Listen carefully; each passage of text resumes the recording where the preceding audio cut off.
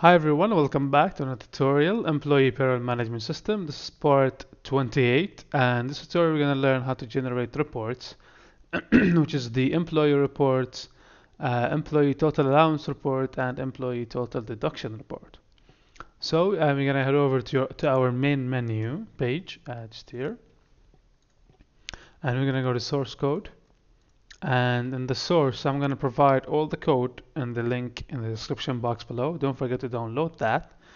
And the first thing that we need to cut and paste our imports like that. And the second thing we need the connection part. So we're just gonna paste them here like that. And we'll add a line of code here, just con equals db.java underscore db. That's it. So you're gonna save this, and you're gonna go back to your design, and we're gonna add in here a menu bar.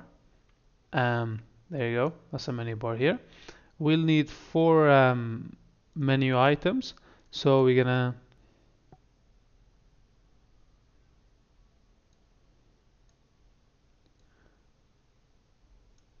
so there you go.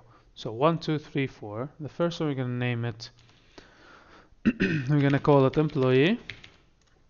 The second one's gonna be reports. This is the one we're gonna be talking about now. So third one is gonna be audit, and the last one is gonna be about.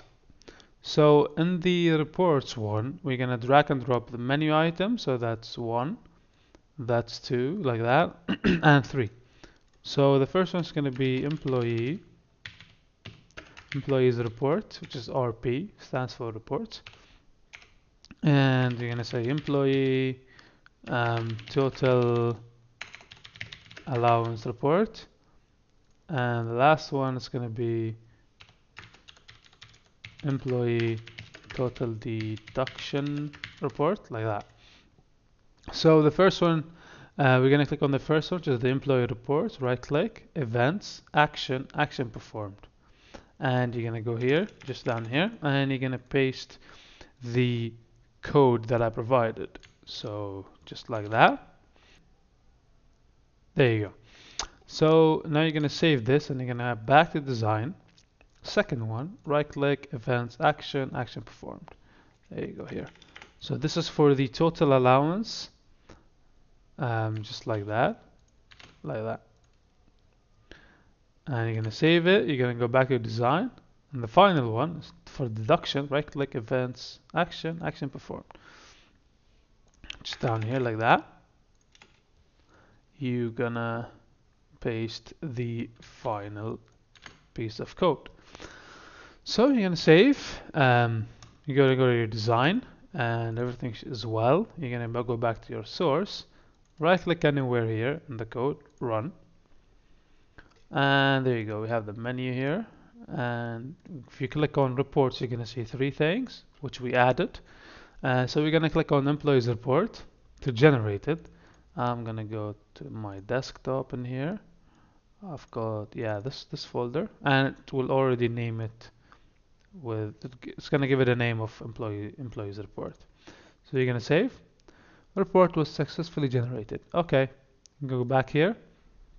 You're gonna generate the total allowance report, and you're gonna go to desktop like that. A new folder. Yeah, employee allowance report. Save. Okay. Last one. Keep in mind that if it will have information, the PDF is going to have information based on your database.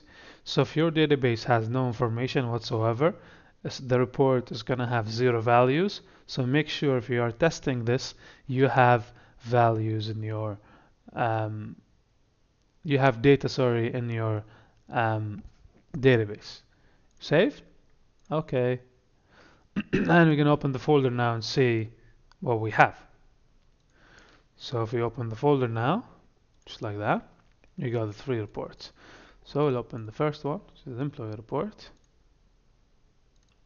There you go. That's the employee whatever close it. Second one is the deduction here. There you go. That's the deduction report. And the last one is the employee allowance report. That's about it. Thanks for watching this tutorial. Don't forget to like, subscribe, and stay tuned for more guys. Apologize for being late on this video. Thank you.